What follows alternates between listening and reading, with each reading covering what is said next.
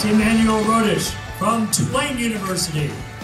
Rotich, the junior, decided the South Central region, title, 29-49.1. Well, he has had a really good season, and I think the most important factors really just relate to how consistently good he is on a day-to-day basis. He's improved so much, not only just in the last 12 months, but really over the last 2 years since he first arrived. He's been able to string together many weeks and months of consistent training, and I think it's going to serve him well going into this championship.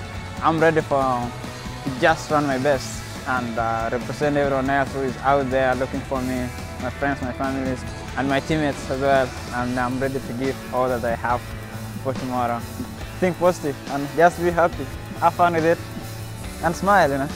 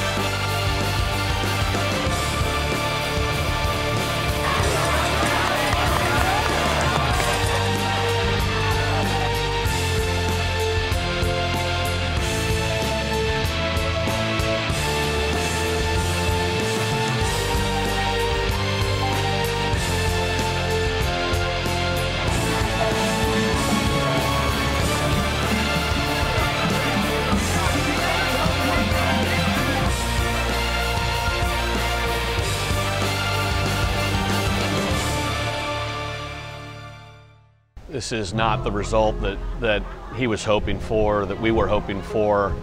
I know he came into the meet with high expectation for placing in the top 10, top 15 in this race. I know he's very capable of doing that. Things just didn't work out for him today, and it's an unfortunate way to finish off a great season. This is a learning experience, and I'm going to take this one forward to my career, going back to the training. I think this is just all like psychological and physically being prepared. That's really the next step, I think, in his development, is gaining that experience and then having success in races like that. I'm very proud of this season, and I know I'm coming back strong.